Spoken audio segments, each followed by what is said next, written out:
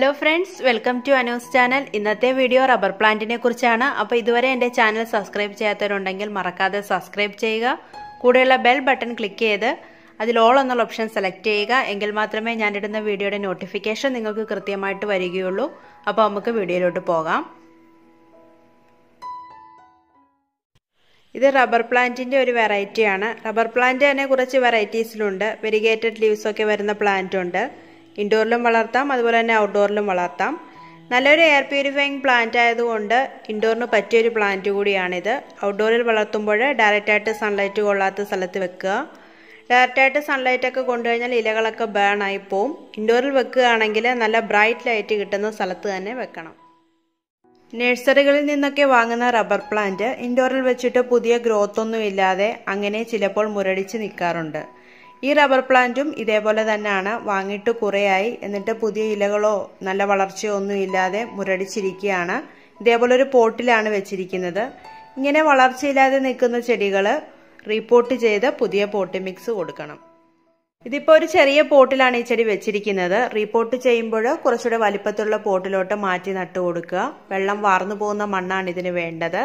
Pot mix ആയിട്ട് garden soil, ഗാർഡനിലെ മണ്ണ്, cocopeat, ചാണകപ്പൊടി, വെർമി കമ്പോസ്റ്റ് ഇത് നല്ലതുപോലെ മിക്സ് ചെയ്ത് പോട്ട് നിറച്ച് ചെടി അതിൽ നട്ടു കൊടുക്കുക.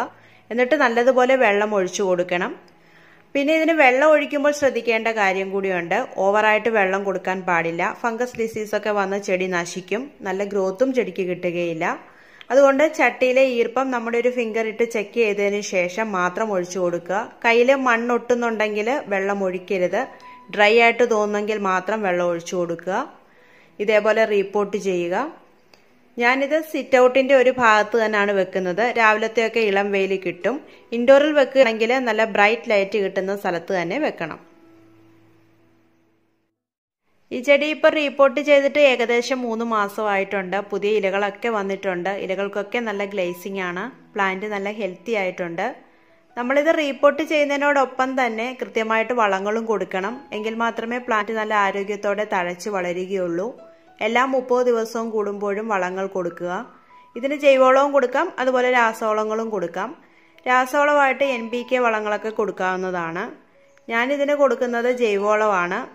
കമ്പോസ്റ്റും ചാണകപ്പൊടിയാണ് ഞാനിതിന് വളമായിട്ട് കൊടുക്കുന്നത്. കമ്പോസ്റ്റും ചാണകപ്പൊടിയിലും കൂടുതൽ അളവിൽ നൈട്രജൻ അടങ്ങിയിട്ടുണ്ട്. ഇത് പ്ലാന്റ്സ് നല്ലപോലെ തഴച്ചു വളരുവാനും ഇലകൾ ഒരുപാട് വരുവാനും ഇലകൾക്കൊക്കെ നല്ല ഗ്ലേസിംഗ് കിട്ടാനും സഹായിക്കും. വളങ്ങൾ കൊടുക്കുമ്പോൾ ചുറ്റിലുമുള്ള മണ്ണ് ഇതേപോലെ കുറച്ച് ഇളക്കി മാറ്റിയിട്ട് വളം ഇട്ട് കൊടുക്കുക. അതിനുശേഷം മാറ്റിയ മണ്ണ് പുറത്തോട്ട് ലെവൽ ചെയ്ത് ഇട്ട് കൊടുക്കുക. ഇങ്ങനെ എല്ലാ 30 ദിവസം കൂടുമ്പോഴും വളങ്ങൾ കൊടുക്കുക. രാസവളങ്ങളാണ് കൊടുക്കുന്നതെങ്കിൽ വെള്ളത്തിൽ മിക്സ് ചെയ്ത് കൊടുക്കുക.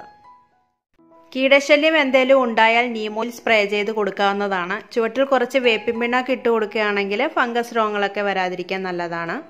ഇൻഡോറിലും ഗാർഡനിലും ഒക്കെ വെച്ചിരിക്കുന്ന റബ്ബർ പ്ലാന്റ് ഗ്രോത്ത് ഒന്നും ഇല്ലാതെ മുരടിച്ചിരിക്കുകയാണെങ്കിൽ ഇതേപോലെ റീപോട്ട് ചെയ്ത് ഈ വളങ്ങൾ കൊടുക്കുക. പ്ലാന്റ് നല്ല ആരോഗ്യത്തോടെ തഴച്ചു വളരും.